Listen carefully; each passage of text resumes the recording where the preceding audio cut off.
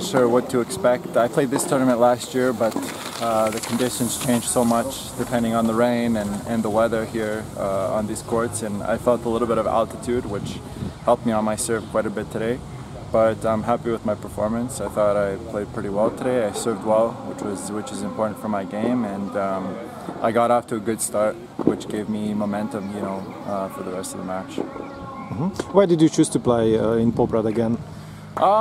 Last year actually was my first week back from injury here, and I liked the place, I liked the food, and I thought I'd come back and give it another shot.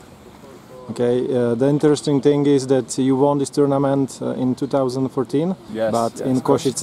Yeah. So how are your memories about it? Yeah, it was, I mean, I played from qualies in 2014. Was it 14 or 15? 14. Okay. 2014, yeah, it was great memories because I came just to get a few matches before Wimbledon, and I played qualifying, ended up qualifying and winning the tournament and having a great week, and it was my first title on clay and my last title on clay.